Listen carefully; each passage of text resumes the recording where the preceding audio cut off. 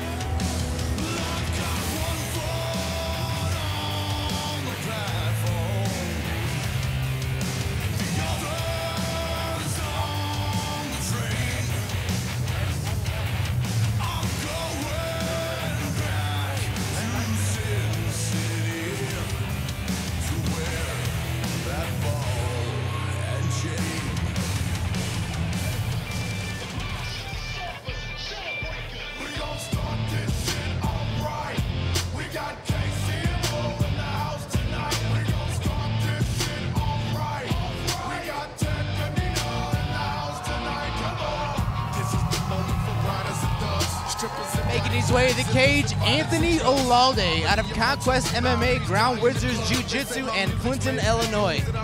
I know that we've had the opportunity to see him before, and when I had a chance to talk with him before the fights, saying that his weight cut went really easy, really well.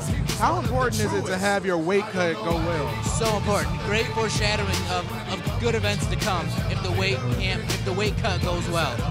Yeah, that's one less thing you have to worry about. You're healthy, you're not dehydrated, you're not starving.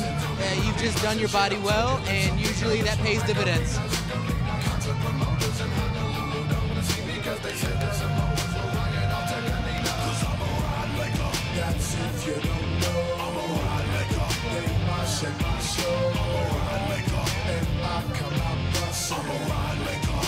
I don't give a damn about nothing.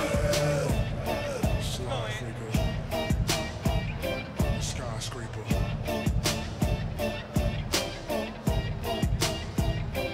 Ride maker.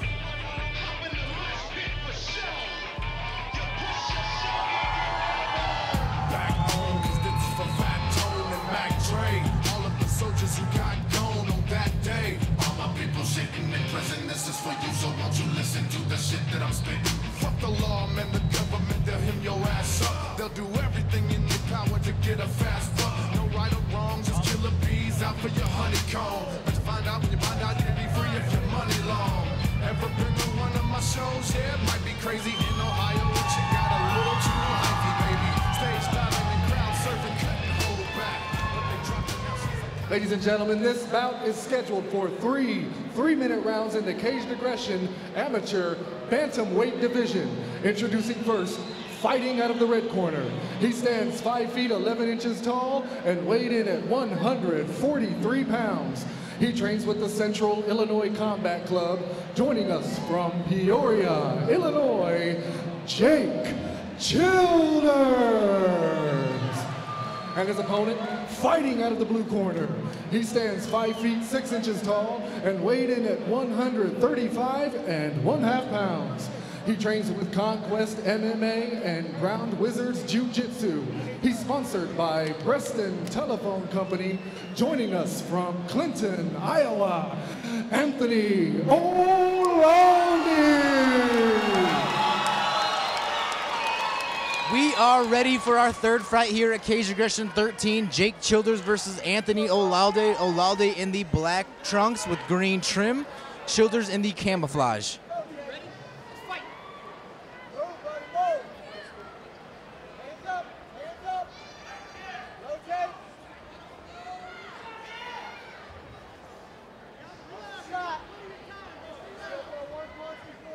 Childers really looking like he's waiting, and he shoots. Looking like he's really waiting to land something up top before he shot.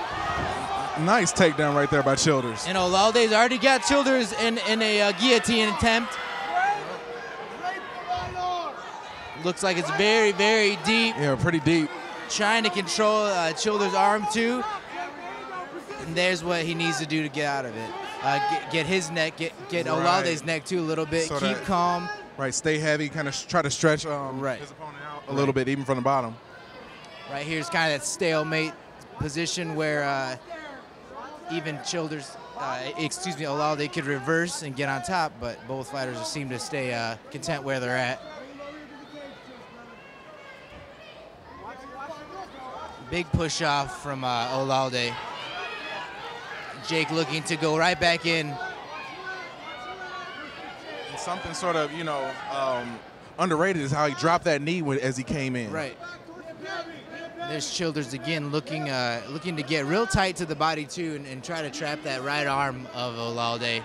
Do something with it. Can't quite get it. Olalde doing a good job of sticking tight to him from the bottom. A lot of people think that just because you're on the bottom, you're not gonna do as well, but that's not the case most of the time. And a lot of times people don't consider the amount of energy that's being expended by the person who's on top as opposed to the person who's on the bottom a lot of times. Right, and I like how Olalde is keeping his forearm in the neck of Childers too, to keep him away from him. That hurt. That's extremely a lot of pain right there. And right now looking for an arm crank. Got him almost in a Darce choke. Real tight, and he's really gonna tight. tap from this. It's very tight. Childers has got him so tight right now, and I can't imagine. Oh my gosh, it's so tight.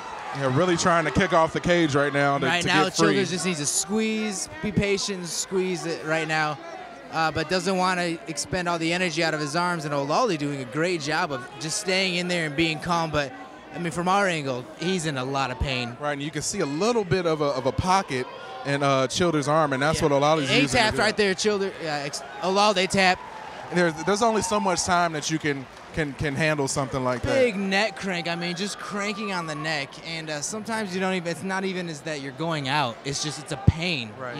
Your nerves are being cut off. Your arteries are being cut off, and your neck feels like it's gonna pop off of your shoulders. Great job from Jake Childers there for the win.